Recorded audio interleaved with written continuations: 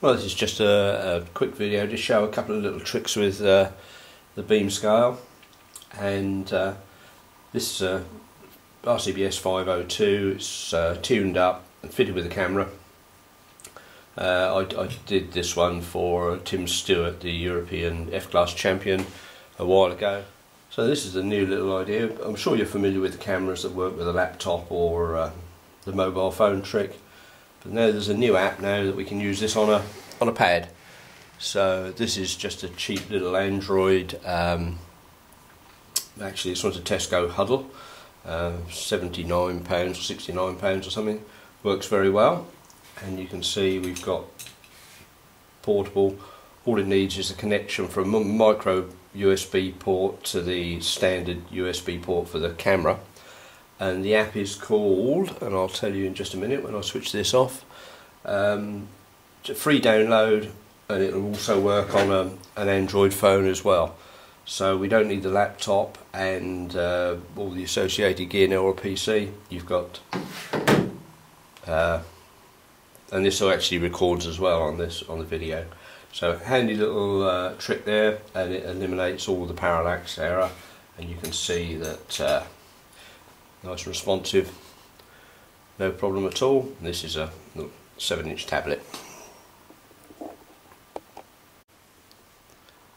Okay, and the app here is called Camerafy. We bring up the app, plug in our USB, OK, done.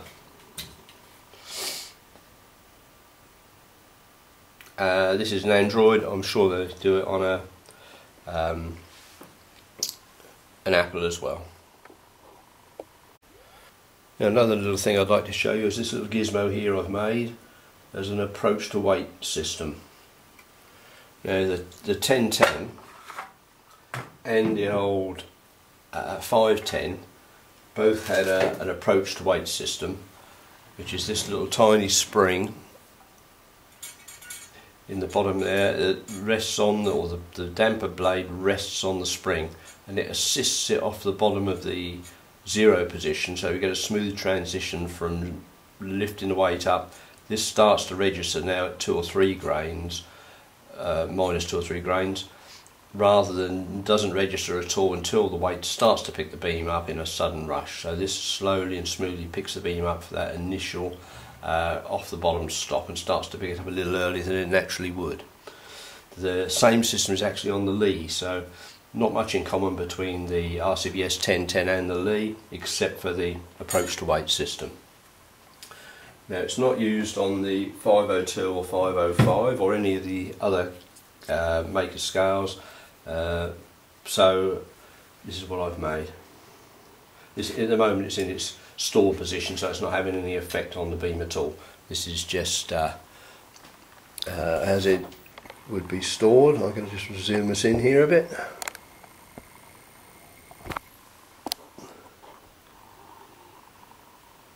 Okay, so here we are. We're going to move this to our working position. Now you can see here, coming a little closer as well. How does this work? Now at the moment it's not doing anything at all. The beam is in its zero position, and the little gravity weight here is just free to swing. No contact with the beam whatsoever. But if we were to put on say 5 grains on the beam, right, so we've got probably, what have we got there, 4 grains or something on there, and you'll see that the scale damper blade is actually resting on the little gravity arm there. This little arm comes up under the scale damper blade. So with 3 grains on the scale, that's just bringing it off the bottom stop. If we move it up to 5 grains, this is doing virtually nothing now. And if we go to 15 grains there, it does absolutely nothing at all. So it's not lifting it up one bit. So if you dump in your powder measure at you want 15 grains, you put in 12 grains. This will now slowly start to lift this off the bottom, so it's no longer on the dead stop. It'll be up here. So we go back to just a couple of grains under. There we are. So this is just lifting it off the bottom. So as you measure into it or feed or trickle into it, this will lift it up gently, and by the time it's come up within a couple of grains, then it's free floating, and this is hardly modifying it at all. So that's at about 1 grain, and now the beam is completely free floating and not having any effect on it at all. So it just makes a smooth transition from where it's on the bottom stop. If you're feeding or trickling into it, rather than it rush up and stop and shoot the beam over the top, it just lifts it up gently for that first couple of grains, and then after that it's free to float as normal. So just a little gizmo I made. It works very well. You can adjust the amount of assist from the zero stop by just adjusting this little bob weight at the bottom. The more of a pendulum effect further down, the more assist you get, up until it's almost balancing where virtually none. When you want to store it, then it just goes out the way and clicks into place there.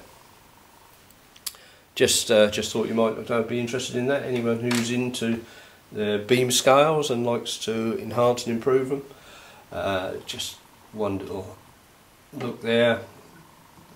With this scale, of course, we've got the extended pointer, which makes it much easier to read with the camera, so you don't get no parallax effect.